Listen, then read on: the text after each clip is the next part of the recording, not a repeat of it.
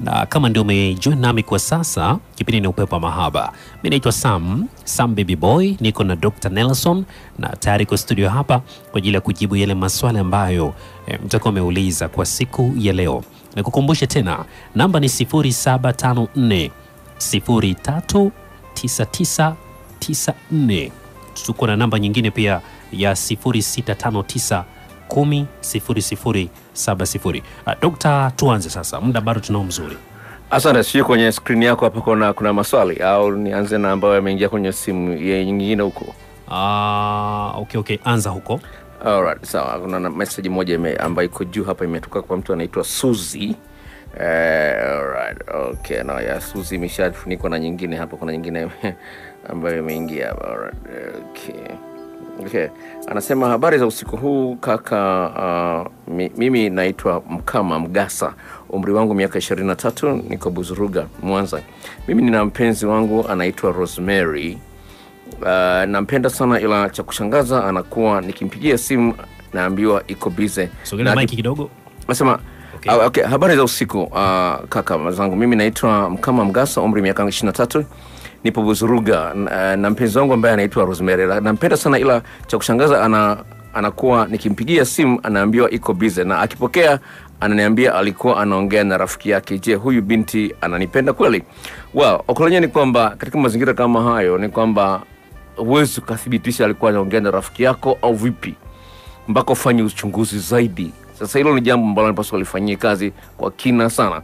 Kwa hiyo cha msingi ni kwamba tayari umeshaona tatizo. Sasa unampigia mpenzi wako, simu yake mara nyingi inakuwa iko BIZE, anakuambia alikuwa anaongea na rafiki yake. Atakwambia rafiki yake anaitwa Jennifer, kumbe anaitwa John. Sasa huwezi kujua alikuwa anaongea na Jennifer au na John. Kama ni John anaweza kuwa ni mchepuko. Sasa hili ni jambo ambalo unapaswa kufanyia utafiti mkubwa sana. Sasa naweza kukupa mfano mimi mwenyewe. Usinikuta kesi kama hiyo. Niko na girlfriend ambaye yeye alikuwa yuko Shinyanga, mimi niko Mwanza. Sawa. Mara kadhaa nimempigia simu ikuwa BIZE, akawa anasema kama hivi anazungumza na Rosemary, nilikuwa niko BIZE.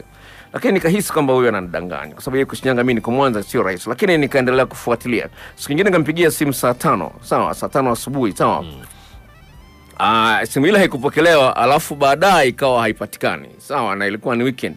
Anakuja kunitafuta ni saa 12 jioni. Sawa, ananitafuta na mueleza, anaambia story ambayo sielewi. Okay, fine. Nikamwambia kama hivyo naomba tu uhusiano tu uishi. Yaani kama tuka saa 5 asubuhi, saa 5 asubuhi, sawa, ilikuwa ni weekend. Sawa. Tuka saa 5 asubuhi mpaka saa 12 ujiona muhimu kunitafuta. Mimi naona sio muhimu kwako tuachane. Akanibembeleza na nini, akaamua kuja Mwanza. Sawa, alipokuja Mwanza ananiambia lakini simu yangu imeharibika, ile simu ambayo natumia imeharibika, nakuja na simu nyingine tofauti. Nikamwambia hamna shida. Nikamwambia anakuja, si unakuja kuomba radhi na nini kuweka mambo sawa, njoo. Kwa hiyo kasafiri kutoka Shinyanga kuja Mwanza.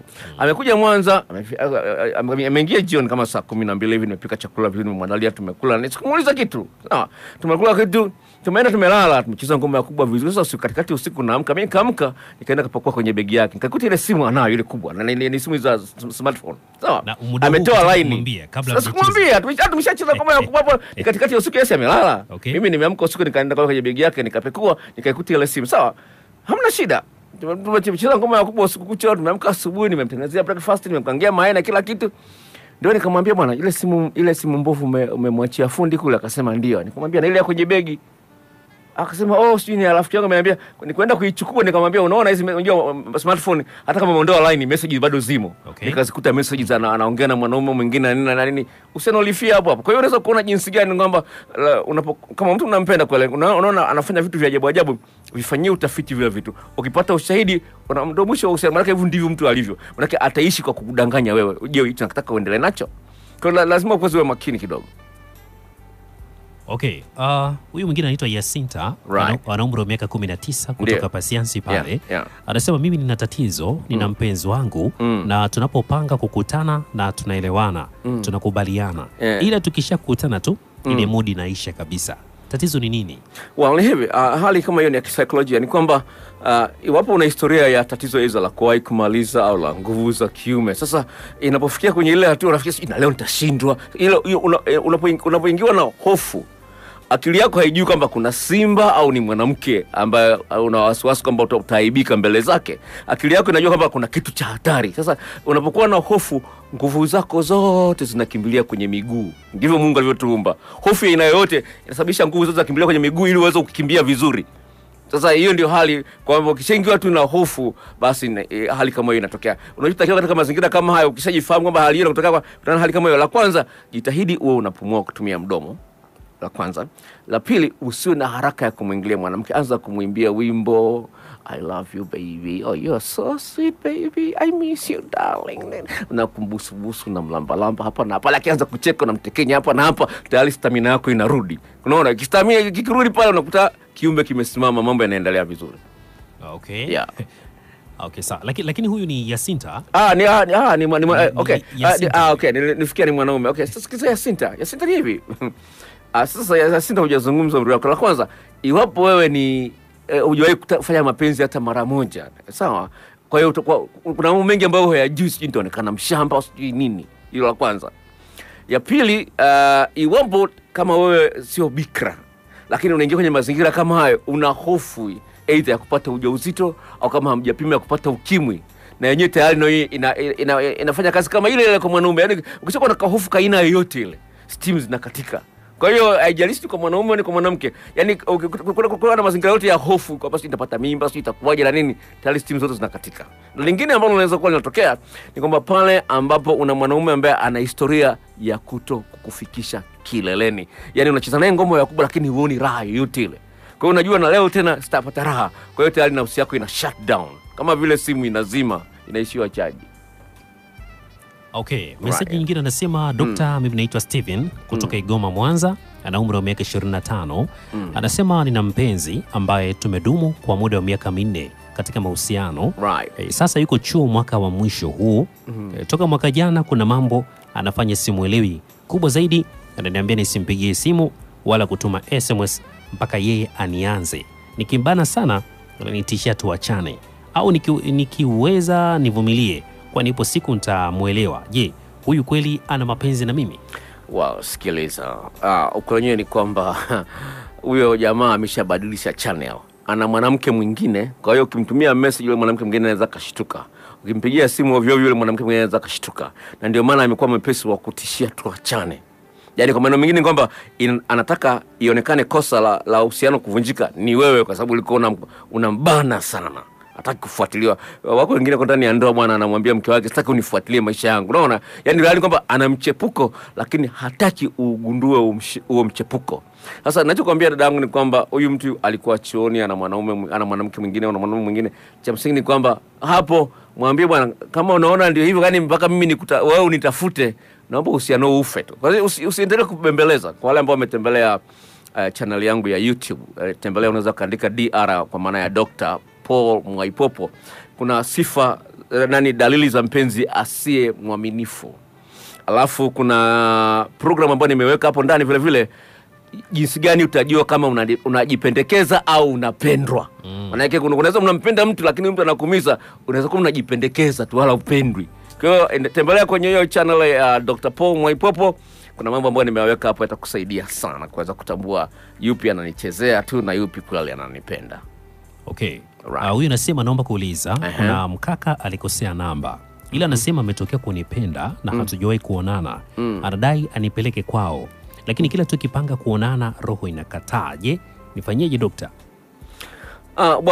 Cha msingi ni kwamba kuna wanaume ambao hawana ule ujasiri wa kutongoza mwanamke na kumuomba uchumba. Hiyo ipo. Na kuna wengine wameshajaribisha sana, wamekataliwa. Kwa hiyo wanatafuta njia za mkato. Sawa, kwa mfano nimeanzisha huduma ya kutafutia watu wachumba kwa gharama ya shilingi 10,000, sawa? Unakutana na kesi ya mwanaume anakuambia bwana, mimi nimeumizwa hivi na hivi, naomba unisaidie kupata mwanamke wa design kama hii. Kwa hiyo hali kama hiyo ipo. Kwa hiyo napenda kuambia ni kwamba cha msingi ambacho unapaswa kufanya, kwanza onana na huyu mtu, uangalie hata maumbile yake kule ana sifa ambazo unazihitaji. Ya pili, la pili ambalo ni la msingi, hebu anza kutathmini kweli ana kazi ya kuweza kukusaidia katika maisha yako. Na sio kama mtu amekwambia anakupenda kwa sababu unahitaji mtu akukupenda ukakubaliana tu, no. Lazima uanze kuchuja kuangalia hivi kweli mtu kweli atakuwa na hadhi ambayo. Na kijana mmoja tokea Dar es Salaam ameniambia nimtafutie mchumba, lakini akanipa sifa. Akasema nataka mwanamke ambaye nikitoka naye hata marafiki zangu wenyewe wanashtuka. Unaona? Yaani lazima kuna ile hali ya wanadamu ipo. Sasa jinsi gani wewe of course ungependa kuwa na mtu ana aina gani? Kwa lazima huyu mtu mweke kwenye mizani, uangalie je anazo sifa ambazo unazihitaji. Kwa hiyo hofu yako ni kwa sababu tu humfahamu vizuri. Alikosea namba sawa, lakini anaweza kuwa mtu sahihi kwako bila wewe kujua. Okay. Yeah. Cheki 2-3. Alright, okay. Niingia hapa kwenye line hii nyingine hapa. Kuna huyu anasema anaitwa Kefa. Nina dem kila siku ananirusha, siku nifanyeje ili nimpate? Lazima ujifunze njia za kumshawishi mwanamke kiasi ambacho yeye anaona kwamba kukataa wewe anapata hasara yeye. lazima ujifunze mbinu za kumsababisha mwanamke anakupenda kiasi ambacho anaona kwamba wewe akikataa wewe yeye ndiye anayepata hasara. Kama hilo ulijui, endelea kusikiza Metro FM, au unaweza kuwasiliana na mimi niweza kukupa mbinu za kumsaidia dada akuone kwamba wewe ni wa kipekee kabisa. Okay. So ingine nasema mimi naitwa Boniface. Natokea Ukerewe. Nataka kujua dokta, nyota yangu ni ipi? Samahani, sio kipindi cha masuala ya nyota. Okay. Habari za usiku. Mpenzi wangu analala nje ya nyumba. Nikimuuliza anasema amenichoka. Je, nifanyeje? Wewe afadhali huyu amekuambia ukweli rafiki yangu. Sawa, anakuambia kwamba amekuchoka. Either ameonyesha jina lake ameweka hapa anaitwa Neema. Anasema ukweli ni kwamba kama amekuchoka maana yake either hujui mapenzi ya kitandani. Unajua wanaume tunapenda tendo la ndoa, sawa? Ukipata mwanamke ambaye anajua jinsi ya kukulamba, jinsi ya kukugusa, jinsi ya kukumbonyeza wapi na wapi ya kutekenye. Huyu mwanamke kila unapokuwa unatamani ngoma ya kubwa unamkumbuka yeye. Sasa asilimia kubwa ya wanawake wanajua mambo mawili tu au matatu. Sasa hayo mambo mawili matatu kwa uhusiano wa muda mrefu lazima yatamchosha mtu. Sasa mtu ambaye anakula ugali kila siku, leo ugali nyama, kesho ugali maharage, kesho kutwa ugali mchicha, utachoka. Sawa, lakini lazima kuna vitu vya kubadilika. Kwa hiyo napenda kuambia ipo sababu ya mtu ambaye amekuchoka anakuambia, afadhali huyu amekuambia. Kuna mwingine tu anakubadilikia, analeta vituko. Maswali yanaendelea kumiminika mengi hapa. Anasema dokta, mimi nina shida na dawa ya nguvu za kiume. Mimi naitwa John James kutokea Mwanza. Dawa hiyo ya nguvu za kiume gharama yake ni shilingi 25,000 kama unakuja wewe Mwanza. Kama uko Kahama unaongezea shilingi 5,000, inakuwa ni shilingi 30,000 na kutumia kwa mabasi. Kwa hiyo ni dawa ambayo of course imeweza kuwasaidia wengi, hata kama walikuwa wamepitia mchezo wa kujichua kwa muda mrefu itakusaidia. Kwa hiyo James, wewe uko Mwanza, karibu sana ofisini. Tafadhali usipige simu kwenye hii namba. Naomba, kuna kaka mmoja anapiga simu hapa 0764 50 97 22. Naomba usipige simu kwenye hii namba tafadhali. Alright, okay. Okay. Anasema kwamba dokta, naomba nisaidie. Ukiwa na mume halafu hataki ndugu wa mke waje kwake, pia anakuwa anakutangaza maneno ya ajabu. Je, anafaa uishi naye? Asante sana. Cha msingi ambacho nakiona ni kwamba huyu mwanaume amekuchoka. Kwa sababu hawezi kukutanganisha wewe na ndugu zako, sawa, kama anakupenda. Alafu lingine, anapokutangazia mambo mabaya maana yake ana mpango wa kukuacha. Sasa anawapa watu wa nje ushahidi kwamba wewe hufai. Unaona? Kwa hiyo huko mbele atakuja atakuacha. Kwa hiyo sasa ameanza kupakaa matope ili utakapoacha hata wale watu wa nje nao wajue kwamba alikuwa anastahili kuacha. Alikuwa ni kikojozi. Unaona? Kama alikuwa kikojozi lazima aachwe. Kwa hiyo lazima angalie kama hiyo ni dalili ya mtu ambaye huko mbele atakuacha. Okay, mwingine anasema kwa jina anaitwa Bule. Anasema kwa mfano mke wako umekuta amesimama na hawala yake, utamfanyaje? Sasa wewe rafiki yangu usikilize. Nimekutana na kesi moja ya mtu amemkuta mke wake amekumbatiwa kabisa na mwanaume mwingine. Lakini mwanamke akiulizwa anakuwa mkali, anasema sijui nini, anatoa stories za ajabu. Cha msingi, unapomuita hawala yake maana yake tayari huyu mtu ameshakuwa ni msaliti kwako. Sasa mimi siwezi kukuamulia. Kama umetaka mke wako awe kama vile umeme mnagawana na wanaume wengine, sawa. Lakini kama unataka mke wako awe ni wa kwako peke yako, huyo ni mwanamke ambaye kumwambia either aache hiyo tabia au arudi kwao akaozeshe kwa mwanaume mwingine. Kinyume na hapo utaendelea kujidanganya mwanamke, kumbe una mtu ambaye ni changudoa. Okay, huyo anaitwa Hasani kutoka Buzuruga, ana miaka 19. Anasema dokta, mpenzi wangu tukimaliza kucheza ngoma huwa anakuwa analia sana. Anasema kwamba anasikia maumivu sana. Sasa shida ni nini hapo? Asante sana. La kwanza, mshukuru una mpenzi ambaye japokuwa na maumivu lakini bado anataka aendelee kucheza na wewe. Watu wengine anaamua na goma kabisa. Ninachokuambia ni hivi, ni kwamba hujazungumza umri wake ukoje, lakini iwapo hujamwandaa mwanamke kwa muda usiopungua dakika 14, uwezekano mwanamke huyo kuumia unakuwa ni mkubwa iwapo hana yale majimaji ya kutosha. Lazima umuandae kiasi ambacho atoe vile vilainishi vya kutosha. Hilo la kwanza.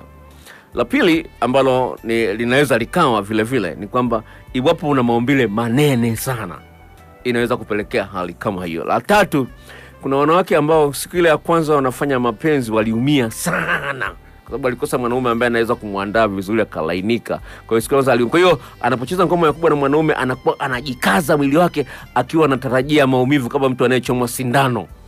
Sasa akiwa amejikaza, vile vichocheo vya kulainisha yale maumbile vinakuwa havitoki. Kwa hiyo lazima ataumia. Kwa hiyo lazima of course niweze kuongea naye yeye mwenyewe nipate picha kamili kitu gani kimesababisha hali kama hiyo, niweze kuwasaidia. Okay, anasema Dr. naomba ushauri. Ana miaka 22. Ndio. Anasema katika pita zangu sijawahi kukutana na binti kimapenzi. Wote ninao kuwa nao ni wakubwa, waliwahi kuzaa. Najitahidi sana labda kutongoza ambao ndio wanaanza kukua lakini siwezi kabisa. Nakumbuka kuna mtu aliniambia eti ukicheza anasema kwamba eti ukilala ukishakuwa pengine umeshafika ule umri wa makuzi halafu unatangulia kulala na mtu mzima ndio itakuwa hivyo tu maisha yako yote. Nisaidie Dr. naitwa Stefano.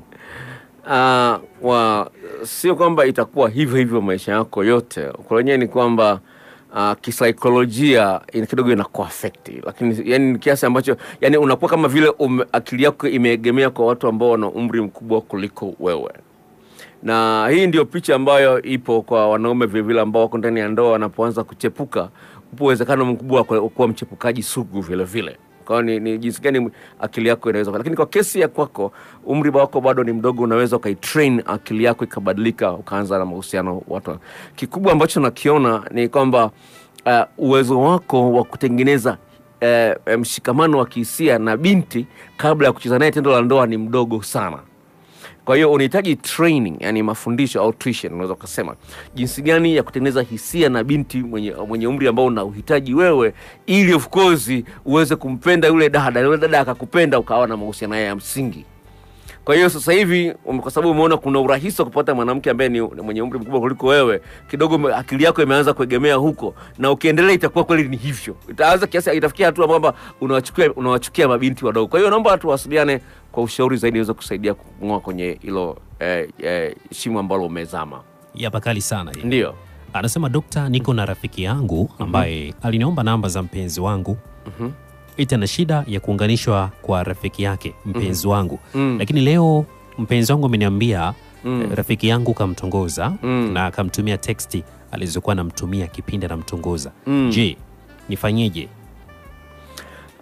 Hapo manake inaonyesha jinsi gani una mpenzi ambaye si mwaminifu. Ndio huyo mpenzi. Ngoja nikupe story ambayo nimekutana nayo leo. Kesi kama 2 hivi. Ziko 3 lakini nitatoa 2 kwa sababu jinsi gani kuna wanaume ambao wameendekeza sana tendo la ndoa kiasi ambacho wanashindwa kuwa waaminifu kwa wake zao au kwa wapenzi wao.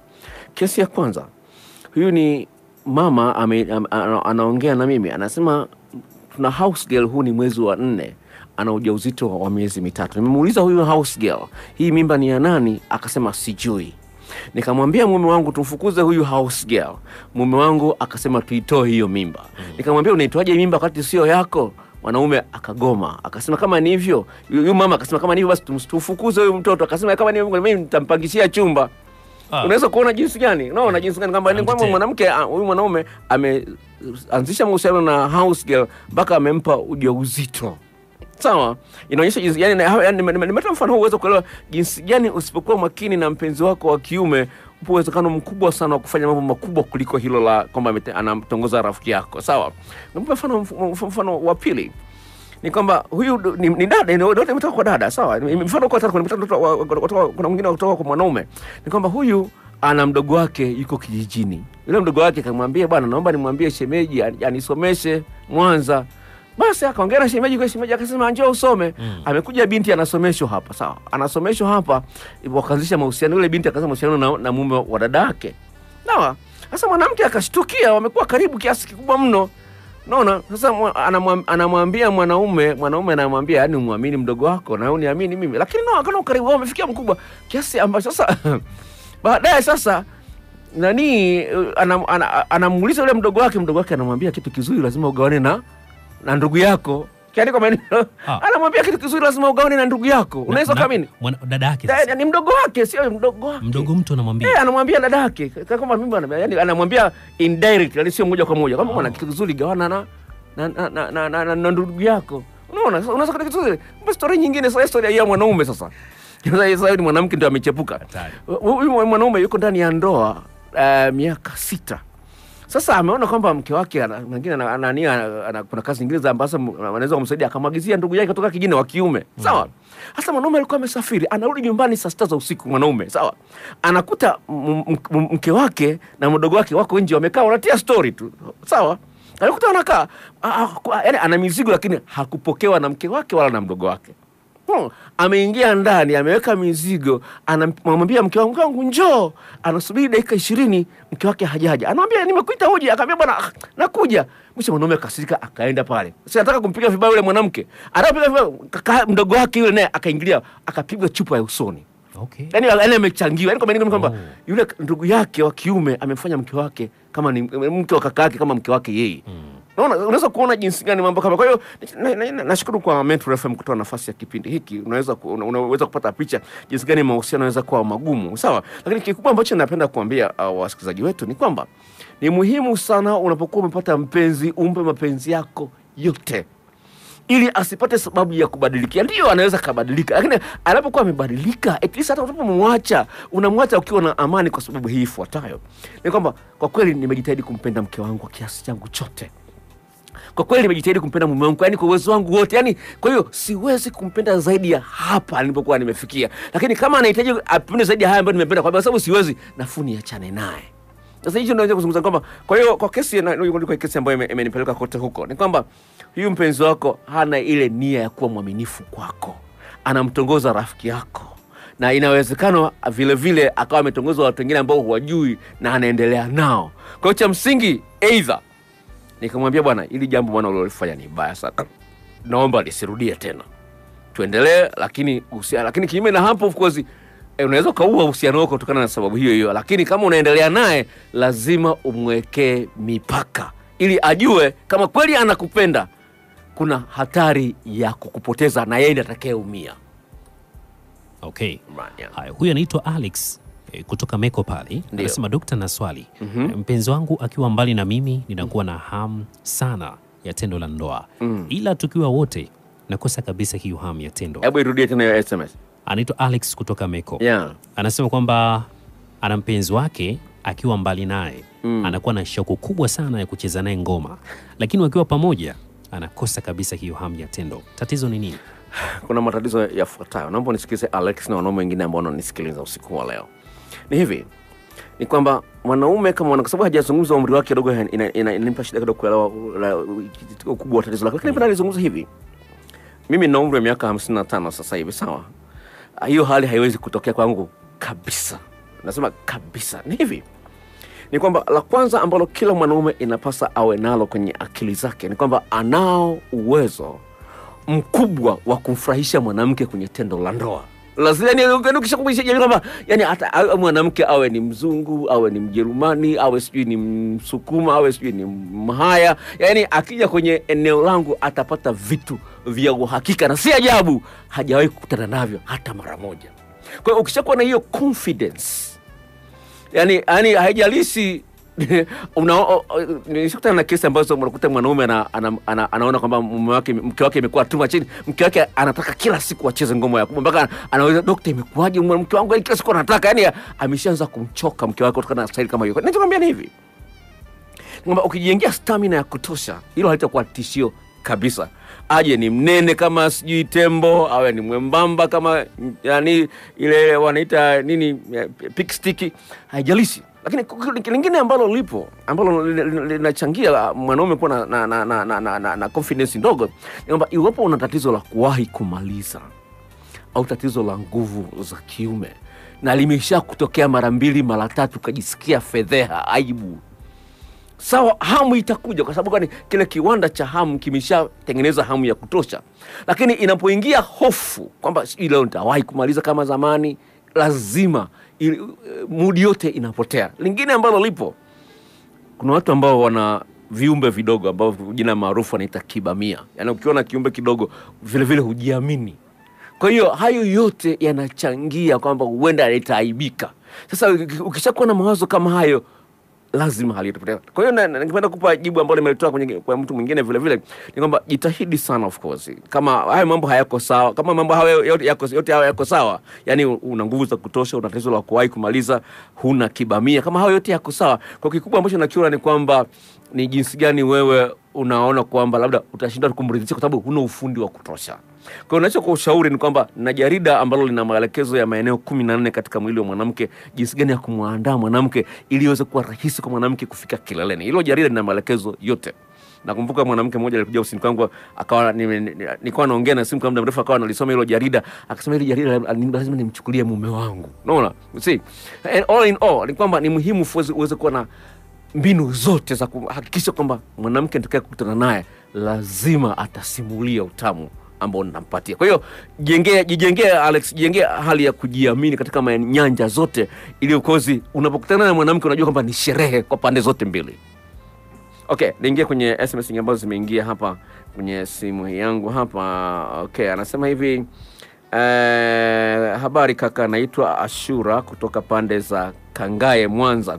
Nina boyfriend wangu ninayempenda, lakini yeye mara nyingi anatumia kukaa na magea wengine, yani kama tunaonyesheana, alafu yeye akiniona na boy anachukia, eti nifanyeje? Ashura, pole sana. Hili ni jambo ambalo la kusikitisha sana. Unapokuwa na mpenzi wako, jitahidi kuwa karibu naye. Sasa iwapo una mpenzi wako alafu muda mwingi unatumia na watu wengine, haipendezi. Na hili vile vile nimeenda kuliongezea zaidi ya hili ambalo Ashura ambalo ameliandika hapa, ni kwamba uko na mpenzi wako lakini unakuta mpenzi wako yuko busy na simu. Yaani mmekaa pamoja lakini muda wote yuko busy na simu, na yenyewe halina tofauti na hili. Sawa, halina tofauti na hili. Kwa hiyo cha msingi Ashura ambalo unapaswa kulifanyia kazi katika message yako hii ni kwamba huyo girlfriend wako mwambie, bwana, hili jambo silitaki. Sawa? Kama litaendelea mimi uhusiano huu unakufa. Sawa, mwambie sitaki nione unanionyeshia kwamba unaona wewe unapenda na wanawake wengine. Sawa? Kama unaona kwamba kujionyeshia hivyo na mimi vile, na mimi kuna watu wanaonitaka vile vile na wakataa kwa sababu. Kwa hiyo kama unataka kuendelea na mimi, acha hii tabia. Kinyume na hivyo, mimi nitaachana na wewe na nitaendelea na watu wengine. Kwa hiyo la msingi kwamba lazima aone kwamba kuna hatari ya kupoteza iwapo ataendeleza hilo. Kwa hiyo mwambie hilo na alifanyie kazi haraka sana. Kinyume na hapo ni mwanaume kimeo. Okay, naitwa ameandika Matayo, miaka 26. Mpenzi wangu hajaingia period, huu ni mwezi wa 3 sasa. Tumehangaika sana kupata mtoto, alienda kupima, kaambiwa mayai yako sawa na hana mimba na siku zake haingii. Nifanyaje dokta, na mie natamani mtoto kwa sasa? Ningependa kushauri kuambia kwamba kuna maabara hapa mjini Mwanza ambayo unaweza kupima wewe mwanaume kama mbegu zako ni sawa au sio vipi. Hilo la kwanza. La pili, kama huyu hajaingia miezi 3 na haendi bleed, huenda yeye ndiye mwenye matatizo. Kwa hiyo kuna madaktari ambao wanahusiana na matatizo ya wanawake peke yao. Kwa hiyo naomba muone daktari bingwa mambo ya wanawake ili aweze kusaidiwa. Hilo linaweza likaondolewa. Okay, anasema naitwa Mage, umri wangu miaka 20, tatizo la kutokwa na uchafu mweupe kama maziwa, utanisaidiaje? Maana inaniwia ngumu hata kuwa na mchumba wangu kama sijaoga, na kuwa na hofu sana anaweza kuona ile hali akaniacha au kupunguza upendo. Dokta, naomba unisaidie. La kwanza la kuliangalia Mage, iwapo una tabia ya kujiosha viungo vyako vya uzazi kwa kutumia sabuni, naomba uache. La pili, kutokana na hali hii ilionayo, epuka kuvaa nguo za kubana.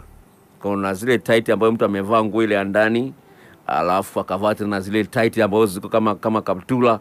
Kwa hiyo anza kupunguza kuvaa nguo nyingi, na kama inawezekana usi unavaa suruali mara kwa mara. Kwa hiyo inaweza kupelekea, inachangia hali kama hiyo kujitokeza. Kwa mambo hayo yaondoe, ili hali hiyo isije ikaendelea kukuletea shida kwenye ndoa utakayoingia. Okay, anasema message zimeingia nyingi. Kwa hiyo anasema daktari, anahitaji dawa ya kuongeza ukubwa wa uume wangu. Okay. Hii dawa ipo, haina madhara. Imefanyiwa utafiti wa miaka 14. Ina uwezo wa kuongeza urefu ambao huzidi inchi 3 tokea pale ulipo na unene inchi 1. Yaani kama una inchi 4, hii dawa inaweza kusaidia ongeze ikawa inchi 5 au 6 au 7. Wewe mwenyewe unaamua ongeza kiasi gani. Kwa hiyo kama unataka kuongeza inchi 2, maana yake dawa itabaki, unaweza kuitupa hiyo dawa. Lakini unataka kuongeza inchi 3, dawa itakuwa imeisha. Kwa ni dawa ambayo of course unaweza kuipata kama unakuja ofisini wewe mwenyewe ni shilingi 40. Kama unakutumia uko Tabora au Musoma na kutumia kwa mabasi, unaongezea 5000 ya kulipa hata mabasi. Nitakwambia ni basi gani na nitakupa namba ya simu ya dereva ambaye nitakayemkabidhi. Na vile vile kwa watu ambao wananiamini na kutuma hela zao kwa njia ya M-Pesa, huwa nawaongezea ofa ya jarida lile la maeneo 14 ya kumwandaa mwanamke ili afike kileleni kwa urahisi. Kwa hiyo tuwasiliane, hujazungumza uko wapi? Amesema yeye yuko Kisesa. Kisesa ukifika maeneo ya Mwanza hoteli nipigie simu, nitakuja kuchukua. Karibu sana. Au ukitaka nikutumie kwa haisi, unaweza kuja Kisesa, utalipa hiyo 45, dawa inakuja na maelekezo yote yamechapishwa kwa Kiswahili. Naitwa Lusato, niko Kerewe, Bukondo.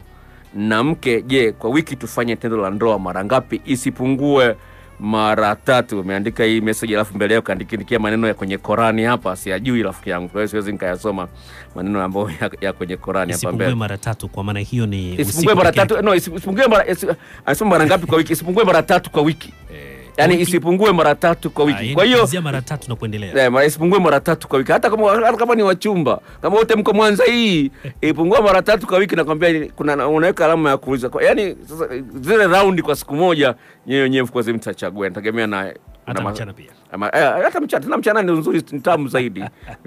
Mchana ni nzuri. Ninge swali nyingine. Naitwa Edna kutoka Nyamohongolo, miaka 30. Na mpenzi wangu huwa nikimtumia SMS huwa hanijibu, lakini yeye huwa hanitumii mara kwa mara. Huyo vipi? Ananipenda? Hakupendi dadangu. Umri wake umesema ni miaka 40. Anakuchezea tu dadangu. Umri wako umeenda sana, itafuta mpenzi ambaye ni mtamu zaidi yake. Dr. maisha ya penzi ni kazi sana. Wewe ametuma message ya ujumbe mfupi, anasema Dr. maisha ya mapenzi ni kazi sana. Ngoja nizungumzie kidogo. Japokuwa message ni fupi, lakini napenda nizungumzie. Ni hivi. Sisi kama wanadamu kupata mpenzi ni jambo la muhimu. Haijalishi ni mwanamke au ni mwanaume. Kuwa na mpenzi, mtu wa karibu kwako, ni jambo la muhimu. Ndivyo tulivyoumbwa na Mwenyezi Mungu. Na shida ni kwamba unapata mpenzi ambaye haelewi maana ya kupenda na thamani ya kukupenda. Shida ni kwamba watu wengi wanaingia kwenye mahusiano bila kuwa na nia ya kudumisha yale mahusiano. Na kama amekuwa kwenye ana nia hiyo, lakini hajui jinsi ya kudumisha utamu kwenye mapenzi. Sasa huwezi ukaendelea kula chakula ambacho sio kitamu. Utabadilisha chakula. Kwa hiyo lazima ujifunze mbinu za kudumisha mahusiano na kudumisha utamu. Unaweza kuwa na uhusiano lakini hauna utamu. Yani upo tu, yani bora umeolewa au bora umeoa, upo tu, lakini hakuna utamu. Lazima yani kesi unakuwa kwenye ndoa ambayo wewe mwenyewe unajivunia kwamba na mke ambaye kweli unajisikia raha kwa naye, na mume ambaye unajisikia raha kwa naye. Ni kweli kuna magumu, sawa? Kwa sababu kila mmoja ana tofauti zake, sawa, hali ya kutokuelewana itakuwepo, lakini ni jinsi gani watu wawili ambao wanapendana kweli kweli wanaamua kuyashughulikia yale magumu na kuyaondoa, na bado kutamu kabakia pale pale. Huwezi ukakwepa hali ya kutokuelewana, hiyo itakuja tu, lakini jinsi gani mnaweza mkayaondoa yale magumu mkabakia na utamu, hilo ndio jambo la msingi. Na ndio maana Mungu ameumba ndizi. Ndizi unaondoa ganda ndio unakula ndizi. Nanasi na lenyewe unaondoa maganda ndio unakula nanasi. Sasa lazima ujue jinsi gani utapokutana na maganda uyaondoe ili ukutane na utamu. Hilo ni jambo la msingi sana. Message ilikuwa fupi, lakini nipenda kidogo nijibu, maana najua linamsumbua akili hilo, ndio maana ametuma message hiyo, lakini ni message nzito sana. Anasema kupenda kuna athiri sana.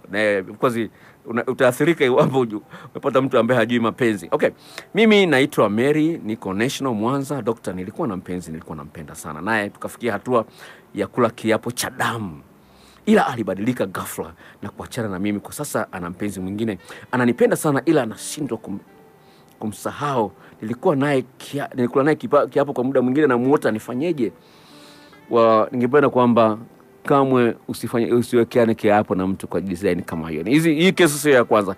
Nimeshakutana na kesi nyingi kama hizi za watu ambao wamechanjiana damu kwamba wapendane milele, alafu hali imetokea kama hii. Na wengine wameandika majina ya zile tattoo, wameandikana majina kwenye mapaja. Wewe unaandika jina la mpenzi wako kama tattoo na mwingine. Sasa baadaye wameachana, sasa ile tattoo haijafutika. Inakuwa ni shida kweli. Kwa ni eneo la shida sana. And all in all, napenda nikwambie dada yangu ni kwamba ni kweli inauma, ni mtu ambaye alikuwa unampenda sana, lakini yeye ni mwanadamu, ana uhuru wa kuchagua. Aidha amekuona wewe hujui kuzungusha kiuno sawa sawa, alipata anayejua kuzungusha kiuno akakuona wewe ufai. Kwa hiyo kwa sababu yote ile, wewe ni sababu halali au sio halali, kikubwa ni kwamba umekataliwa. Kikubwa ambacho napenda nikupatie ni kwamba jinsi gani wewe unajithamini wewe mwenyewe ni jambo la msingi sana. Jithamini wewe kiasi ambacho mtu ambaye anakuacha ende mwenye hasara. Kwa hiyo unaendelea kujijenga katika maeneo haya ya mahusiano kimapenzi ili uweze kuona kwamba wewe ni mpenzi sahihi na mtu anayekataa ende mwenye hasara. Hilo ni jambo ambalo ulifanyie kazi.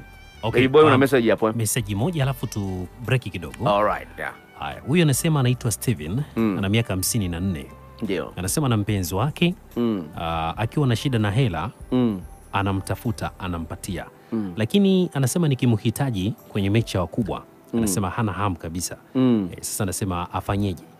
Okay, ni hivi. Ana hamu ya hela lakini hamu ya ngoma ya wakubwa hana. Cha msingi ni kuambia kama ni kweli hana hamu, lazima uliondoe hilo tatizo. Je, una uhakika kwamba unao uwezo wa kumpatia raha unapocheza naye ngoma ya kubwa? Kama una uhakika, yani una tatizo la kuwahi kumaliza, unaishia kagoli kamoja au na kiumbe kidogo. Kwa hiyo kama una matatizo kama haya, ujue ndio yanayochangia yeye asipate hamu ya kuwa na wewe. Kwa hiyo yaondoe hayo, kwa sababu mpaka unatuma message hiyo Steven, maana yake unampenda. Lakini kama haya yote yako sawa, yani huna tatizo la kuwahi kumaliza, una nguvu za kutosha, huna kibamia, kwa maana mwingine kwamba huyu mwanamke anakutumia wewe na sije bwana mwanamume mwingine anachangisha tu hela kwako, unachopaswa kufanya katika mazingira kama hayo ni acha kumpa msaada wa fedha. Namwambia bwana, mimi sijisikii kukupa hela. Yes, hajisikii kukupata ngoma ya wakubwa. Na yeye anambia na mimi sijisikii, hela ninayo lakini sijisikii kukupa. Simple. Akwambia kwa nini? Kwa sababu wewe ujisikii kucheza ngoma ya kubwa na mimi sijisikii. Kama kujisikia ndio kigezo. Sawa. Kama kujisikia ndio kigezo na mimi sijisikii. Sasa wewe ujisikii kunipa ngoma ya kubwa na mimi sijisikii kukupa hela. Full stop. Ngoma draw. Sio kwamba usimwambie kwamba sina na kati unayo. Unamwambia ninayo lakini sijisikii kukupa.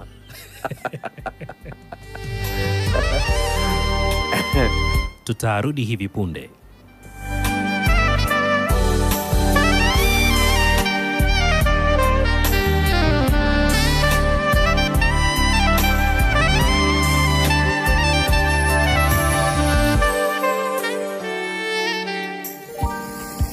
Unasikiliza Upepo wa Mahaba.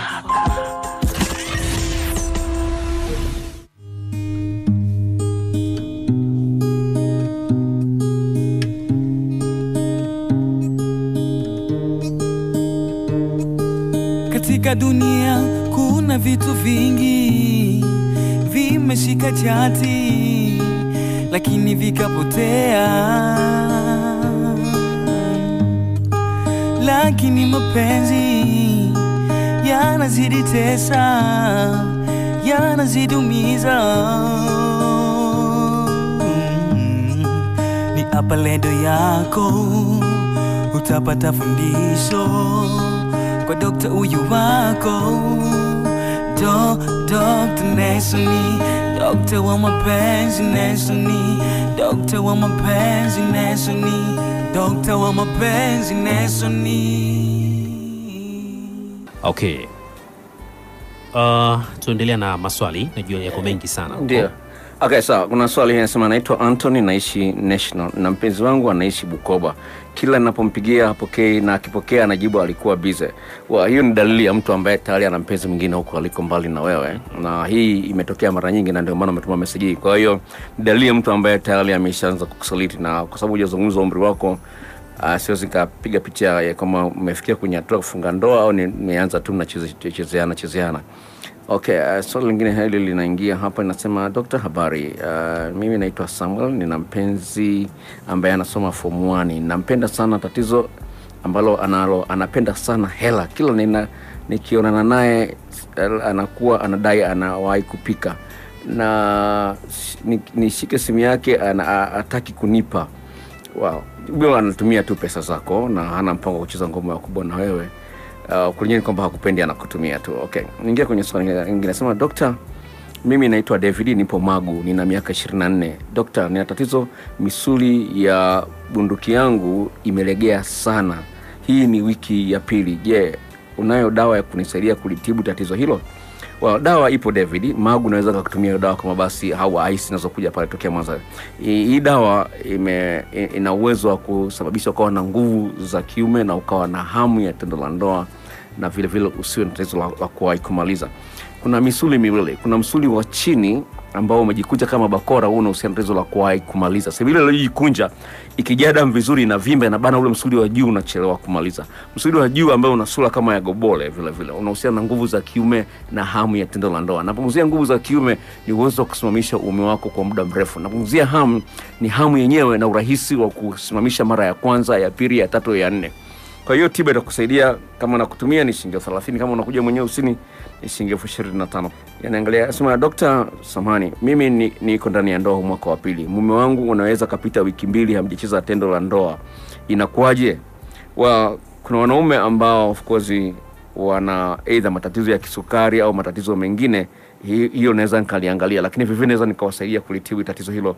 Mwanaume anapokuwa na matatizo ya kisukari au pressure, hamu inakuwa iko mbali sana. Kwa hiyo kama ana tatizo kama hilo, na tiba ninayo naweza kumsaidia. Lakini kama ana tatizo kama hilo, ni kwamba ni mwanaume ambaye amejikuta kwa sehemu kubwa anashindwa kukuridhisha mara nyingi. Kwa hiyo ameona dawa ni kukwepa hilo zoezi zima. Kwa hiyo kama ana tatizo la nguvu za kiume au lazima atakuwa analikwepa. Kama ana tatizo la kuwahi kumaliza, maana yake hafurahi tendo la ndoa. Mwanaume ambaye anawahi kumaliza ndani ya dakika 5 amemaliza, yani hapati ule msisimko wa kutosha. Kwa hiyo hamu yake hilo tendo linakuwa ni ndogo, inakuwa iko mbali sana. Kwa hiyo ikipita wiki 2 ndio kidogo hamu imejikusanya anapata hamu. Kwa hiyo ni kitu ambacho kinaweza kikatibika. Naomba tuwasiliane tuweze kuliondoa hilo tatizo. Okay, naangalia kwenye SMS nyingine hapa. Kuna mtu mwingine tena anapiga hapa. Okay, kuna message hii inasema hivi: mimi naitwa Johnny, natafuta mwanamke wa kuoa, awe mzuri, mwenye tabia njema. Kama yupo anayetaka kuolewa na mimi, mtajie hizo namba ili anitumie tuwasiliane. Natoa huduma ya kuunganisha watu wanaotaka uchumba. Hata kama una ukimwi, unataka mwanamke mwenye ukimwi, au mwanamke unataka mwanaume mwenye ukimwi, huduma hiyo natoa. Lakini kuna shida. Nilianza kutoa huduma hii bure, lakini wakajitokeza matapeli. Sawa. Sasa nimeamua kuweka kiwango cha shilingi 10,000. Kama unataka kweli uko serious, lipa shilingi 10,000 kwa M-Pesa, nitakupatia namba za mhusika. Kwa hiyo namba yako siisomi, tuwasiliane nikufanyie hiyo kazi kwa gharama ya shilingi 10,000. Okay, niangalie kwenye message nyingine. Dr. mimi na mpenzi wangu, ila anataka ngoma ya wakubwa, mimi sitaki, yeye anachukia. Nisaidie, naitwa Joyce. Joyce, labda mpenzi uliyempata awe ni mshikadini sana kama baby boy. Sawa, akikupata mtu ambaye ni mtoto wa mchungaji kama baby boy, ana mambo ya dhambi kabla ya kufunga ndoa hayataki. Kwa hiyo itakuwa ni rahisi sana kuelewa. Lakini ukikutana na mtu mmoja kicheche, yeye yani hakuelewi. Unaposema kwamba hutaki kucheza ngoma ya wakubwa, hakuelewi. Kwa hiyo Joyce, tafuta mtu sahihi mwenye mtazamo sahihi ambaye atakubaliana na mtazamo wako. Kinyume na hapo utapata shida kupata mwanamke wa kuendeleza naye utafiti na uhusiano kwa muda mrefu. Okay. Anaitwa Faithat kutoka Morogoro. Anasema na mpenzi wangu yuko Mwanza. Lakini siku moja aliniomba namba za mdogo wangu. Nikampa kwa madai anataka msalimie. Walipomaliza nilimuomba simu, lakini nilikuta SMS amefuta. Kwa bahati akamtumia SMS na kumwambia haya mama. But nilipomuuliza mlengwa, alikataa na kuniambia hata mdogo wangu simuamini. Je, dokta, huyo mwanaume ananipenda kweli? Hiyo haina tofauti na mambo ambayo tumezungumza. Ni kwamba unaweza kuona kwamba mtu ambaye uko karibu na wewe anamtongoza rafiki yako au anamtongoza ndugu yako, ni hali ya kweli. Kwa hiyo katika mazingira kama hayo, ni kama nilivyozungumza mwanzoni kama mfungulia radio karibuni ulikuwa umekosa mambo mengi zaidi. Kwamba unapoona vitu kama hivyo vimejitokeza, tafuta ushahidi wa kutosha kuacha ili uweze kuachana naye huyu mtu, ajue umemwacha kwa hilo, kwa sababu ana tabia chafu za kutaka kuchanganya na watu wengine. Kwa hiyo ni mtu wa hatari kidogo, lakini najua unampenda na usingependa kumwacha haraka. Lakini cha msingi ni kwamba kama ni hivyo, mwekee masharti. Kwa mfano, lazima uwe na uhuru wa kupekua simu yake. Kama hilo halitaki, basi mwambie basi uhusiano huu unakufa, kwa sababu huwezi kuona nizunguka wakati niko mbele ya macho yangu hapa. Kwa hiyo weka masharti magumu kiasi ambacho of course kama kweli uko serious na wewe aweze kubadilika. Okay, Winifrida kutoka Igoma anasema na miaka 22, ana mpenzi wake anampenda. Ila kila siku anataka wacheze ngoma ya kubwa. Anasema nikijaribu kukataa mnakosana. Je, huyo ananipenda kweli au kuna madhara yoyote ya kucheza ngoma kila siku? La kwanza hakuna madhara yote ya kucheza ngoma ya kubwa kila siku. Napenda kwamba nasema hakuna madhara. Unless kama umekuwa na matatizo ya kupata ujauzito uko ndani ya ndoa, umepata matatizo ya ujauzito na mwanaume amepima mbegu zake kidogo hazina nguvu za kutosha, mnashauriwa mnapumzika siku 3. Kwa hiyo mnakuwa mmepiga mahesabu ya zile siku za hatari za mwanamke, mnakuwa mnapumzika siku 3 ili zile mbegu zao zimekomaa vizuri. Kinyume na hapo of course hakuna madhara yote ya kucheza ngoma ya kubwa kila siku. Kwa hiyo naomba lishughulikie katika style kama hiyo. Naomba nisome kuna message nyingine moja inasema hapa, Dr. naitwa Dorin, niko Mwanza Igoma, nina miaka 20 na mume wangu anaweza kumaliza mwezi na zaidi bila kufanya mapenzi. Kwa hilo nimeshalijibu kwa mtu mwingine. Mwingine anasema hivi huyu ni okay. Mwingine anasema hivi siwezi kurudia tendo la ndoa. Hii ilikuja baada ya kuwa napiga mgalala kwenye mabano kaandika punyeto badala ya wasichana kwa miaka 4. Je, uhalisia wangu kuna uwezekano wa kurudi? Kuna tiba ambayo inaweza kusaidia unapofanya mchezo huu wa punyeto au mnaitwa mgalala au masturbation. Unapokuwa umemaliza, kuna hewa inayoingia ndani inakwenda kuathiri mfumo wa mishipa ya fahamu kule na mzunguko wa damu unakuwa mbaya. Kwa hiyo lilo la kwanza. La pili, unapofanya mchezo huo kuna vichocheo vingi ambavyo vinatoka kuliko kama ungekuwa umefanya mapenzi na mwanamke. Sawa? Kwa hiyo yani kwa sababu unatumia mkono, unatumia nguvu sana. Sawa? Sasa nimekutana na kesi ambazo kuna watu ambao wako ndani ya ndoa bado wanaendelea na mchezo huo wa masturbation. Kuna tiba maalum ambayo inaweza kukusaidia kwenye hili.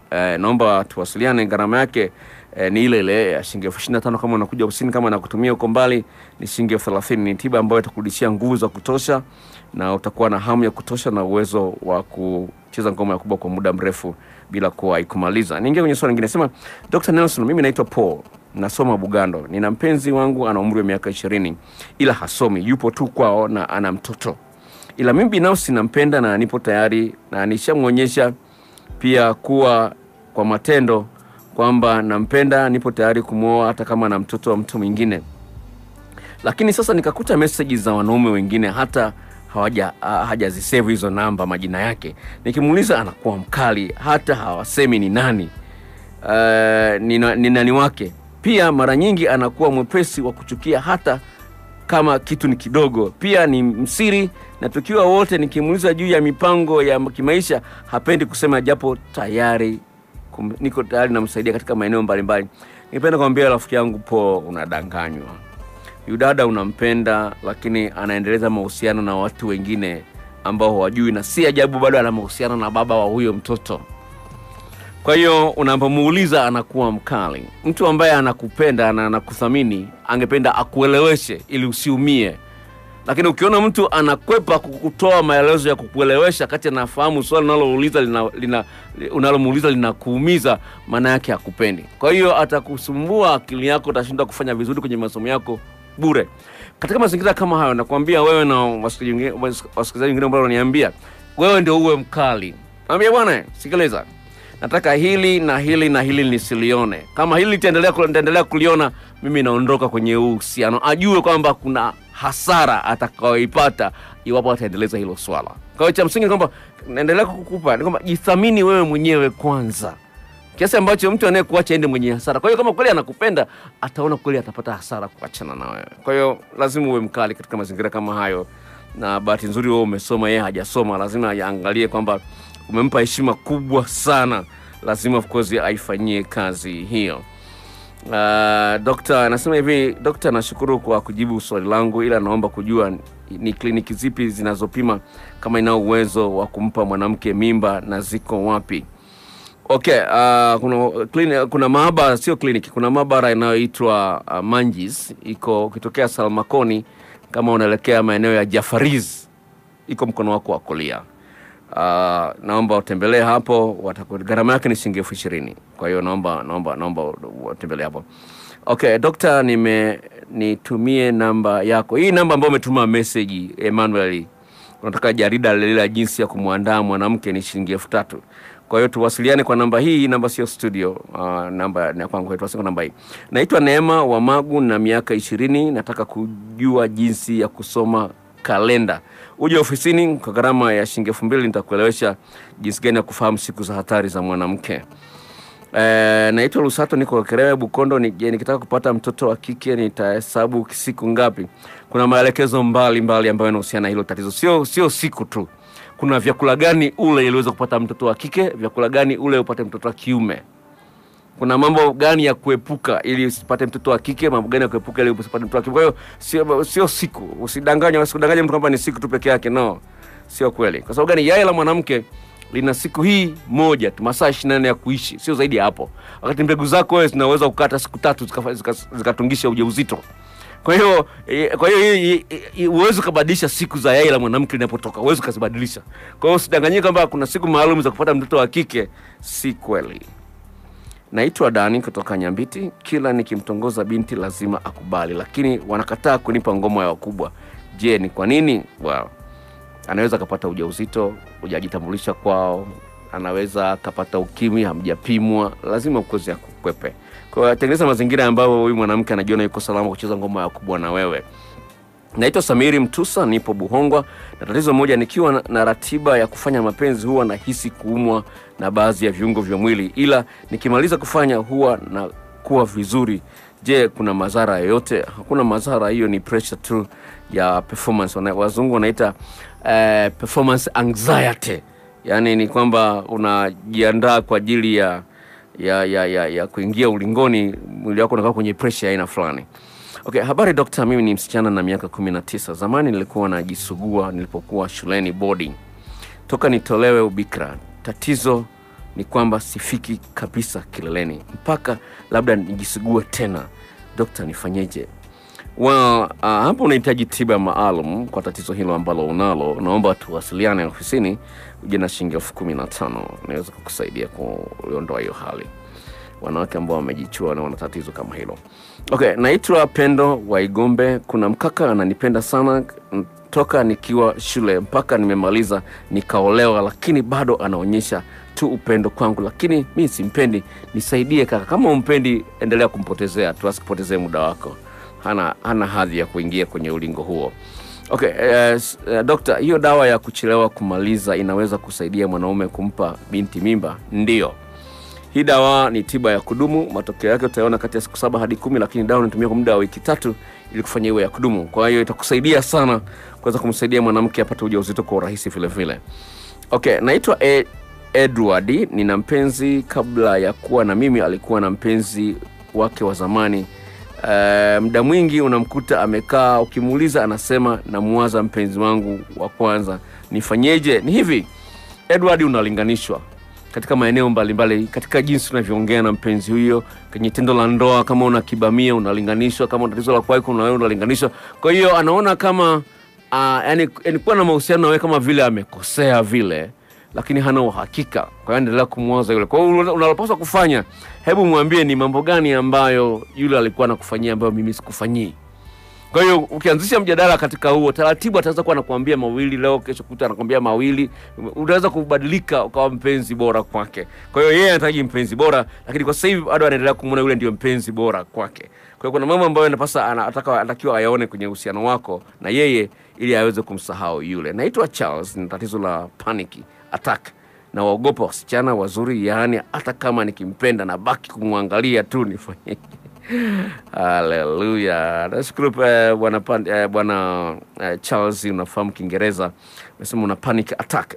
Ni hivi kubwa ambalo unapaswa kulifanya ili kuondoa panic attacks hizo ni kwanza, jenga urafiki wa karibu na huyu dada. Kiasi ambacho unajikuta unakuwa uko huru na huyu dada. Inawezekana kwa hata dada mwenyewe anakutamani vile vile, lakini kwa sababu unaona unashindwa kuchukua ile hatua ya kwanza, kidogo anapata ugumu. Kwa hiyo msingi, jenga urafiki na utani wa hapa na pale. Ukishamzoea katika mazingira kama hayo, kwa hiyo panic attack inapotea yenyewe. Sawa? Kwa hiyo inaitwa acclimatization. Acclimatization ni jinsi gani unajizoeza kuwa karibu na huyu mtu. Okay, kuna message nyingine hapa anasema kwamba Okay, anaitwa Frederick kutoka Ukerewe. Anasema na mpenzi sijawahi kucheza naye na tumeahidiana kuoana, lakini cha ajabu kaniambia amewahi kutembea na kaka yangu. Message imesha tu hapo. Okay, hivi kwenye Biblia kuna msemo mmoja anasema ya kale yamepita, tazama yamekuwa mapya. Na kuna msemo wa Kiswahili unasema kwamba mavi ya kale hayanuki. Cha msingi ni kwamba kubali hilo limetokea, huwezi kuliondoa. Kama unampenda, mweleze kaka yako kwamba bwana huyu mtu anataka ni moyo, ulishakuwa na uhusiano naye, unasemaje? Kwa lazima uangalie jinsi gani kurudisha amani kati yako wewe na ndugu yako, sababu ndugu yako analijua hilo. Kama mwambie bwana binti ameniambia hili lakini mimi ningependa ni moyo, unasemaje juu hilo? Kwa hiyo lazima uongee kama ambacho utakuwa na amani na huyu binti. Huyu binti amekwambia ukweli. Sasa jinsi gani unafanyia kazi ule ukweli, of course, kwa sababu unampenda, upende kumpoteza, lazima uweze kuchukua hatua za ziada kuweza kuleta amani kwenye moyo wake na moyo wako wewe mwenyewe. Hivi inawezekana hiyo daktari? Kwamba mimi labda mfano niliwahi kuwa na girlfriend, si ndio, kipindi cha nyuma. Lakini kaka yangu ama mdogo wangu naye akawa mpenda na akaamua kumuoa. Inawezekana kabisa hapo? Hivi unajua nini? Swala kubwa ni la jinsi gani wewe umeitrain akili yako, ni ule mtazamo ulionao. Kwa mfano, kuna mtu mwingine atamfumania mke wake lakini ataendelea kukaa naye, sawa? Kuna mtu mwingine atamfumania mume wake live kabisa lakini ataendelea kuishi naye. Kwa hiyo tunatofautiana mitazamo, sawa? Kuna mtu mwingine yani kitu kama hicho akitamsumbua iwapo kwezi atajitengenezea mazingira. Ndio maana nimemwambia atengeneze mazingira ya kuweza kuwa na amani na ndugu yake na yeye kuwa na amani yeye mwenyewe. Kwa hiyo hali kama hiyo zipo katika ulimwengu, of course kila mtu amepita kona mbalimbali, sawa? Mbaya zaidi kama alitembea na babako, of course hilo ndio mbaya. Kama kutembea na babako hilo ndio mbaya kabisa, of course lazima ulisahau. Lakini kama ni brother yako tu, okay fine, sawa? Inategemea na jinsi gani mwenyewe unaliangalia hilo swala kwa ujumla. Okay, huyu anasema kwamba anaitwa Loveness kutoka Igombe, ana mpenzi ila huyo mpenzi wake ana mke. Sasa sema afanyeje maana anampenda sana? Cha msingi ni kwamba umeingia kwenye eneo ambalo sio lako. Wewe sawa, wewe cha msingi unampenda sana. Wewe endeleza naye kwa sababu ulikuwa unalifahamu hilo. Wewe endelea naye, atakayotokea huko mbele utajua mwenyewe. Lakini napenda nikupe angalizo. Kwa kadri unavyoendelea na mtu ambaye ana mke au mtu ana mume, ndio jinsi gani wewe unajizuia kuwa na mpenzi wako wewe mwenyewe. Yaani hata kama utapata mpenzi wako mwenyewe, uwezo wa kumpenda yule mtu kwa kikamilifu utakuwa ni mdogo sana. Kwa hiyo na kuachia uchize umefunulia nguo hilo swala wewe mwenyewe utalioga. Lakini cha msingi kwamba tambua kuna madhara yake vile ya kuendelea mahusiano jinsi kama hayo. Okay, Dokta, mke wangu hanipi raha vizuri kwa sababu hazungushi. Lakini nifanyeje? Anasema nikienda nje ya ndoa napata raha kweli kweli. Anaitwa Bwire huyo. Asante Bwire kwa kuleta message yako ambayo kwa inaweza kusaidia wanawake kulielewa hili. Ningependa kuambia wanawake wanaonisikiliza usiku wa leo, hajalishi una unene wa kiasi gani, hajalishi una wembamba wa kiasi gani, hajalishi una maumbile ya kiasi gani, wanaume tunapenda tendo la ndoa. Na tunapenda tendo la ndoa lenye kiwango. Na asilimia kubwa ya wanawake hawajui jinsi gani ya kumsaidia mwanaume apate msuguano wa kutosha anapocheza tendo la ndoa. Sasa kwa nyinyi wanawake, kama mlifahamu ile nipenda mlifahamu leo, ni kwamba viungo vyenu vya uzazi vina uwezo wa kutanuka. Sawa, ndio maana mama anaweza kujifungua mtoto katika hali ya kawaida. Kwa hiyo viungo vyenu vya uzazi vina uwezo wa kutanuka. Sasa mwanaume anapokuwa anacheza ngoma na kubwa na wewe na huna ufundi wa kucheza wa kuzungusha kiuno sawa sawa, manake anakosa msuguano wa kutosha. Na kama hapati msuguano wa kutosha, manake hapati raha ya kutosha. Hilo la kwanza lazima ulifahamu hilo. Lakini lingine ambalo lipo, kuna wanaume ambao wamepitia mchezo wa kujichua ambao unaitwa masturbation. Walikuwa wanatumia nguvu nyingi kujisugua kwa wao wenyewe. Kwa hiyo wanahitaji msuguano mkubwa zaidi apate raha zaidi. Sasa kama hujui jinsi ya kuzungusha kiuno au kubadilisha mikao. Nakumbuka mara ya kwanza nafanya mapenzi kwenye kiti. Yaani yule dada alikuwa ni marango ya kwanza. Alikuwa ni binti mdogo kwangu, sawa? Binti mdogo. Tulikuwa tuko kitandani. Alikuwa kwa kitandani nikashangaa tu ametoka kulikuwa kuna kiti karibu na kitanda. Ameingia kwenye kiti kwenye kiti, alafu akaniambia bwana njoo tumalizie hapa. You see? Unaweza kuona yani ni binti lakini anajua kwamba mwanaume anahitaji msuguano wa design. Kwa hiyo tulikufanya mapenzi, ilikuwa ni mara yangu ya kwanza lakini ilikuwa tamu. Sawa? Kwa hiyo ni jinsi gani wewe kama mwanamke una ufundi wa kutosha kumpatia mwanamke msuguano wa kutosha. Hilo jambo la msingi. Kwa hiyo napenda kuambia kakaangu ni kwamba shida ni kwamba mke wako haelewi anachokifanya kwamba ni kosa. Unamwambia kitu sahihi, unamwambia kitu halali, lakini anakataa. Hebu fikiria kama ungomba kwenda kinyume na maumbile ungefanyaje? Sasa napenda kwa nini nimezungumza hii point ya kinyume na maumbile, kwamba kasi ya wanaume au wanawake kutaka kutembea na wanawake kinyume na maumbile imeongezeka kubwa sana. Hizo kesi zinakuja ofisini kwangu. Yaani napata idadi kubwa, karibu kila wiki siwezi nikakosa kesi 2 au 3 ya mwanamke anasema mpenzi wangu anataka kwenda kinyume na maumbile na mimi, daktari ifanyeje? Yani hizo kesi kwa sababu kama mwanaume ameshajaribisha kwenda kinyume na maumbile, kwamba kwa sababu kule nyuma hakutanuki, anapata msuguano mwingi na anapata raha nyingi. Sasa ataona sasa mwisho anaona kwamba mke wake hafai. Sasa hizi ni kesi ambazo zinaongezeka. Kwa nimezungumza kwa kirefu kidogo kwa sababu nataka nitoe tahadhari kwa wanawake kwamba lazima mjizatiti kuongezea ufundi kwenye hilo eneo. Sio mwe watu kulaumu tu wanaume wazinzi. No. Kuna kitu kinatafutwa ambacho hakipo kwenye uhusiano wenu. Kwa hiyo ni kazi na hapa wanawake. Nimeandika kitabu ambacho of course kinachomfanya mwanamke mmoja aonekane bora kuliko mwingine, lakini na wanawake wachache sana ambao wamekuja kukinunua. Nimekizungumza hapa studio, lakini kuna mambo ya ziada ambayo nimeweka. Kwa hiyo ni jambo la msingi sana kwa wanawake walifanya kazi. Nimemwambia kaka yangu ni kwamba cha msingi ambacho unapaswa kufanya, njoo mchukulie kitabu mke wako aweze kuona vitu vingine tofauti vya kufanyia aweze kufurahia tendo la ndoa. Okay, message moja alafu tunapumzika kidogo. Alright. Huyu anasema kwamba Dokta, mimi nataka unipe mbinu za kuachana na mke wa mtu, maana kwa akili yangu nimeshindwa. Anaitwa Yohana. Yohana, uje ofisini, nataka nifahamu umri wako ni umri gani, namba 2 uhusiano wako na huyo mke wa mtu una muda gani. Sasa hilo naomba uje ofisini niweze kuongea na vizuri uweze kuachana. Mimi nishakutana na kesi kama hiyo. Sawa, mimi binafsi sawa. Baada ya kufiwa na mke nilitembea na mke wa mtu bila kujua kwamba ni mke wa mtu. Shida ni kwamba huyu mume wake alikuwa amepewa transfer kwenda wilaya nyingine wakati yuko hapa, na alikuwa anaishi na dada yake. Sawa, sikufahamu kwamba ni mke wa mtu. Yaani tukaanzisha mahusiano ilikuwa ni 2004 nakumbuka. Ilikuwa 2004. Sawa? Yaani kumwacha ilikuwa shida sana. Kwa hiyo kuna techniques ambazo zinapaswa uzifanye kurekebisha. Kwa hiyo naomba uje ofisini naweza nikusaidia katika hilo. Haya, tunapata mapumziko kidogo kisha tutarejea. Niko na Dr. Love hapa. Dokta, kuna message moja nzito sana.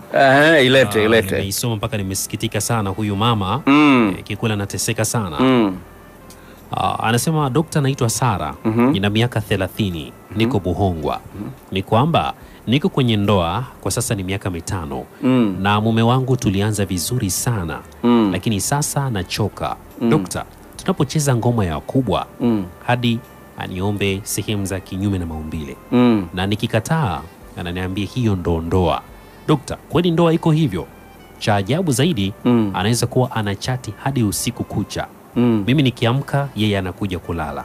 Dokta, na tangu anioe hajawahi kwenda kwetu, na nyumbani kwetu ni hapa tu Nyegezi. Nikimuuliza ananiambia usinifuatilie. Na tuna mtoto sasa ana miaka 3. Dokta, nisaidie, naumia sana moyo. Nashukuru dadangu Sara kwa message ambayo umeleta. Of course na machungu mengi mpaka baby boy kidogo ametaka kutoa machozi hapa. Ukweli ni kwamba kuna magumu mengi sana kwenye ndoa, na hilo ambalo mkutano nalo ni zito vile vile. Ni kwamba huyu mwanaume ameendekeza sana tendo la ndoa kiasi ambacho thamani ya mwanamke inategemea ni jinsi gani anampatia tendo la ndoa katika style ambayo anaitaka yeye. Sasa kwa kuwa wewe umekataa kwenda na kile ambacho anakitaka yeye, sasa kuna wanawake ambao wanampatia hicho kitu. Na si ajabu ameingia gharama kubwa kukipata kitu kama hicho. Na ndio hicho of course ametokea kukipenda kiasi ambacho haoni umuhimu wako wewe, anakuambia kwamba ndoa lazima ucheze kinyume na maumbile. Sasa yeye anakuona huna thamani kwa sababu umekataa eneo hilo. La pili ni kwamba kama hajawahi kwenda hata kwenu of course na ni jirani kabisa, manake haonyeshi thamani ya historia yako vile vile.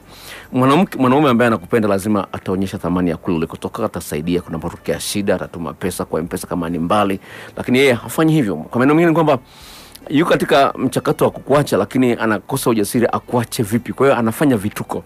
Mwanaume ambaye masaa yote yuko anachati na wanawake wengine mbele yako, hiyo ni dharau ya hali ya juu sana, na kwa mwanamke yote yule hali hiyo inaumiza moyo kwa kiasi kikubwa sana.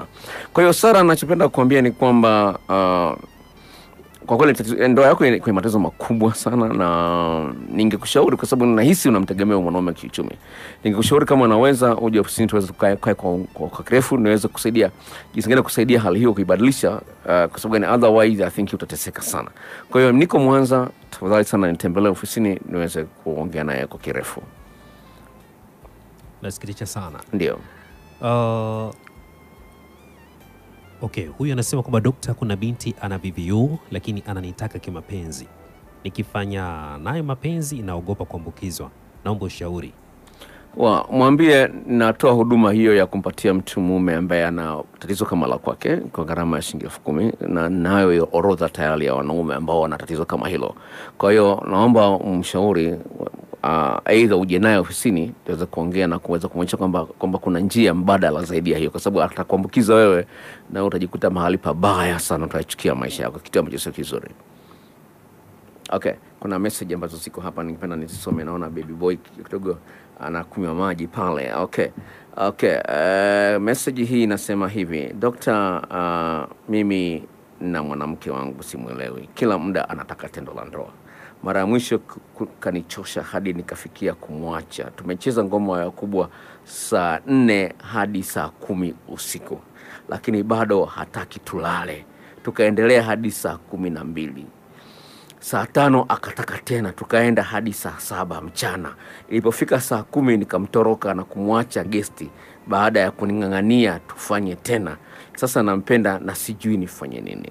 Hii kesi jamani, mnaiona hii kesi? Sasa kuna maeneo ambayo nimesema kwamba kuna mwanaume anamkimbia mwanamke, kitu ambacho ni hatari, lakini hii imezidi. Sasa ningependa kuambia kuna wanawake wengine ambao wana matatizo hayo ya kisaikolojia, wanaitwa nymphomania. Kwa hiyo huyu ataitwa kwa neno la kisaikolojia anaitwa nymphomaniacs. Yaani haridhiki na tendo la ndoa, watu wangefanya naye mara 100 kwa siku. Sasa ni mtu ambaye anahitaji tiba ya kisaikolojia. Kwa hiyo naomba uje naye ofisini, na wewe utakuwa msaada kwake mkubwa sana wa kumsaidia kuweza kumaliza hiyo kiu ambayo sio kawaida kwa mwanamke. Okay, Dokta asema, Dokta, nilipata mpenzi ambaye tulipendana sana, lakini kwenye kumtongoza nilimdanganya kazi yangu. So baada ya penzi kunoga nikamwambia kweli, sasa mtoto kanitosa, nifanyeje? Maana bado nampenda. Yaani yeye jamaa kamwambia mimi ni daktari wakati yeye ni msukuma na ni mwendesha bodaboda. Anyway, all in all ni kwamba kubali makosa aliyoyafanya. Ni huyu mtu alikuwa ataka mwanaume mwenye kazi nzuri. Ukitembelea kwenye YouTube channel yangu nimezungumzia sifa za mwanamke bora, sifa za mwanaume bora. Na moja kati ya katika sifa ya mwanaume bora nimezungumzia eneo lile la mwanamke ambaye watu wengine wanasema bana anapenda pesa. Kwa hiyo kuna mwanamke ambaye amependa pesa, amepitiliza. Lakini nimetoa sababu kwa nini wanawake wanayo haki ya kupenda pesa. Hilo nimelizungumza kwenye. Kwa hiyo ni swala ambalo unaweza kulitembelea kwenye YouTube. Tembelea, andika DR ambayo ni kifupisho cha Dr. Andika Paul Mwaipopo. Kwa hiyo tafuta section video ambayo inasema sifa za mwanaume wa ukweli. Sifa za mwanaume wa ukweli. Nimezungumzia kwa nini kwezi mwanaume anapaswa aliangalia na hilo la mwanamke kuhitaji mwanaume mwenye uchumi mzuri. Kwa nini mwanamke yuko hivyo? Nimelizungumzia kwa kina. Kwa hiyo nimpenda kwamba huyu dada alikuwa na malengo kwamba apate mwanaume design fulani, na ameona wewe huko kwenye hicho kitengo, kwa hiyo ameamua kuachana. Kwa hiyo anayo haki kufanya kitu kama hicho. Kwa hiyo tafuta mtu mwingine wa daraja lako. Okay, naitwa Emmanuel au Daxi. Dokta, ni kweli wanawake nao hujichua? Na kama wanajichua inakuaje? Okay, hilo ni swali nzito kidogo. Lakini ukweli ni kwamba ni kweli wapo wanawake ambao wanajichua na kuna maelekezo yake. Okay, tafadhali usipige simu kwenye hii namba. Niingie kwenye message nyingine hapa. Naona muda wetu unaenda hapa. Dokta, mimi naitwa Selen na miaka 18, nina kibamia, nifanyije na bado ni mwanafunzi? Dawa ya kuongezea ukubwa wa uume ipo, gharama yake ni shilingi 40,000. Haina madhara, haijalishi ni mwanafunzi au umri wako ni mdogo. Itakusaidia kuongeza urefu ambao uzidi inchi 3 na unene inchi 1. Na swali lingine ambalo linafanana na hilo ambalo nimeliwekea alama, anasema hivi, utafahamuje? Anasema hiyo dawa ya kukuza, utajuaje kwamba ukubwa unaotaka ukoje? Ni kwamba ukubwa ambao ni sahihi, ambao ni unatambulika kwamba ni kiwango kizuri, isipungue chini ya inchi 6.5. Sawa, 6.5 urefu na unene inchi 5. Kwa hiyo kama uko chini ya inchi hizo, uko chini ya kiwango. Sasa ile dawa unapoitumia, kiumbe chako kinapokuwa unakuwa unakiona. Kwa hiyo unaishia pale ambapo wewe unahitaji. Sio lazima uongeze inchi zote 3. Hii dawa inaweza kuongeza mwisho urefu inchi 3, sio zaidi ya hapo. Kwa hiyo kama unataka kuongeza inchi 1, ikifikia ongezeko lile ambalo unalihitaji, unaacha hata kama dawa imebakia. Sio lazima uongeze ukubwa wote ule ambao dawa wewe unaweza kuongeza. Mwingine sema, "Dokta, mimi JS, mke wangu hataki tendo la ndoa, nahisi ana mchepuko." Na inawezekana hilo kweli akawa na mchepuko, lakini kama una tatizo la kuwahi kumaliza, una tatizo la nguvu za kiume, au na kiumbe kidogo, huenda humridhishi. Na kama humridhishi, atapata sababu ya kuchepuka, jambo ambalo of course inapaswa ulishughulikie ili hali hiyo isiendelee ukapata matatizo au magonjwa ya ukimwi. Swali lingine nasema, "Dokta, naitwa Jackson, nipo Igoma. Dokta, kuna binti ambaye ni rafiki yangu sana, lakini mimi nampenda sana, lakini naona aibu kumwambia kwa sababu nawaheshimu sana wazazi wake, endapo akijua kama mimi nimemwambia mambo ya hivyo." Hujazungumza umri wako Jackson, lakini cha msingi ni kwamba iwapo hamna undugu wa damu, unayo haki ya kuanzisha mahusiano na huyo binti bila kujali wazazi wako tareact vipi. Kwa hiyo ni haki yako wewe of course kuwa na mahusiano kimapenzi na huyo binti. Hata angekuwa na uzuri kiasi gani, kama anakuona wewe unazo sifa unazozihitaji, atakukubali. Kwa cha msingi ni kutangaza uchumba kwa wazazi wake, sio tena kwamba ni mpenzi unamtumia tu. "Dokta, mimi naitwa Peter, niko Bariadi, Simu, ni kijana mwenye umri wa miaka 26, nina mchumba wangu, nampenda sana, yuko form 4 ila anapenda hela sana. Dokta, naomba unisaidie." Well, iwapo uwezo wako wa kifedha ni mdogo na una mwanamke ambaye anapenda hela, mueleze ukweli, na kama ukweli huo haumfurahishi, kubali matokeo. Kama yule kaka ambaye aliachwa, alimwambia mwanamke, "Mimi ni mhasibu wa Vodacom makao makuu," kumbe yeye ni muendesha daladala, akajikuta ameachwa baada ya kumwambia ukweli. Kwa hiyo mweleze mtu ukweli, ili akijiona kwamba amepotea njia, abadilishe njia. Okay, Dokta, hiyo dawa ya kuchelewa kumaliza inaweza kusaidia mwanaume. Okay, imejirudia tena. Kama kiendelea hivi. Nimefurahi kidogo hapo. Kwa hivyo kuna mtu alikuwa anajaribu kujitetea kwamba ni mtu fulani, kumbe sio yeye. Lengo ni kwamba akubaliwe haraka ama inakuwa. Kwa sababu anajua wanawake wanapenda watu wenye vyeo vikubwa na nini. Ukimwambia, "Bwana, mimi ni engineer wa minara ya Vodacom," atajua unazo hela. Na sasa anakuja anagundua kwamba ni fundi wa baisikeli. Kwa hiyo ni vitu kama hivi. Kwa hiyo hali halisi. Unaona muda wangu umeisha, ngoja nidimu message ya mwisho. Sema, "Naitwa Faraja na mpenzi mwenye umri wa miaka 16. Ananipenda ila anataka kufanya mapenzi, dokta nifanye." Sasa Faraja, wewe mwenyewe hujazungumza na umri gani bwana? Ndio niliache. "Naitwa Helen, nipo Buswelo Mwanza, na mpenzi wangu hajatahiriwa. Tukishiriki tendo la ndoa anaumia na inapelekea kuwa kumaliza tendo la ndoa dakika dokta, naomba unisaidie. Naridhika na mpenzi wangu cause nampenda sana." Okay, Helen, ukonye ni kwamba kuna mtu ambaye namfahamu anaitwa Helen, sijui kama ni yeye, anataka kubadilisha hili swala. Alright, sikiliza Helen. Nataka kuambia ni kwamba huyo mwanaume inapasa aje ofisini niweze kuongea naye, na naomba mueleze, au unaweza ukaja naye kama Helen niweze kumsaidia, kwa sababu unampenda, usingependa kumpoteza. Yeye ndio anayeumia na usingependa endelee na hayo maumivu. Naomba uje naye ofisini niweze kuongea naye kwa kirefu. Itakuwa ni swali la mwisho, na mimi naitwa Dr. Paul Nelson, niko jijini Mwanza, niko jengo la Nyanza, barabara ya Kenyatta. Jengo la Nyanza liko nyuma tu ya Benki Kuu ya Tanzania. Siko mbali sana kutoka jengo la CCM mkoa au New Mwanza Hotel. Kama ukitaka kunitembelea, kama ulifahamu jengo la Nyanza liko wapi, ukifika maeneo ya New Mwanza Hotel au pale Kemondo ambapo ndio Benki Kuu au CCM mkoa, nipigie simu, nitakuja kukuchukua, nitatuma mtu aje kuchukua, bodaboda aje kuchukua. Namba zangu za simu naomba uzisave kama Dr. Paul Nelson au Dr. wa Metro FM au Dr. wa Upepo wa Mahaba, au ukipenda unaweza kusave kama King of Love. Namba ni hii ifuatayo kwa wale wasikilizaji ambao wamefungulia redio hivi karibuni. Namba ni 0754 03 99 94. Nitarudia 0754 03 99 0754. Narudia kwa mara ya mwisho 0754 03 99 94. Kwa wale ambao wanapenda kutembelea internet, tembelea blog yangu ambayo inaitwa kumbatiapenzi.blogspot.com. kumbatiapenzi.blogspot.com. na hiyo ni blog ya muda mrefu, lakini kuna blog mpya ambayo nimefungua mwaka huu, ni mfalme wa mapenzi.blogspot.com. mfalme wa mapenzi.blogspot.com. Ukitaka kuniandikia barua pepe ni kimapenzi@yahoo.com. kimapenzi@yahoo.com. Ushauri unapokuja usini kuna gharama shilingi 5,000. Gharama ndogo sana. Na kama unataka ushauri kwa njia simu vile vile kuna gharama shilingi 2,000. Sasa hivi unasikiza kama radio, nikitoka hapa sio radio tena, kuna gharama shilingi 2,000 ya kuchangia gharama za ofisi, ili niweze kuongea kwa kirefu chote na kusaidia katika maeneo ambayo yanakupa shida. Mimi ni Dr. Paul Nelson.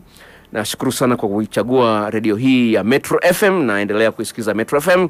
Mungu ibariki Metro FM, na nipenda nikuage nikutakie usiku mwema. Kwa herini mpaka Jumapili ijayo. Bye bye.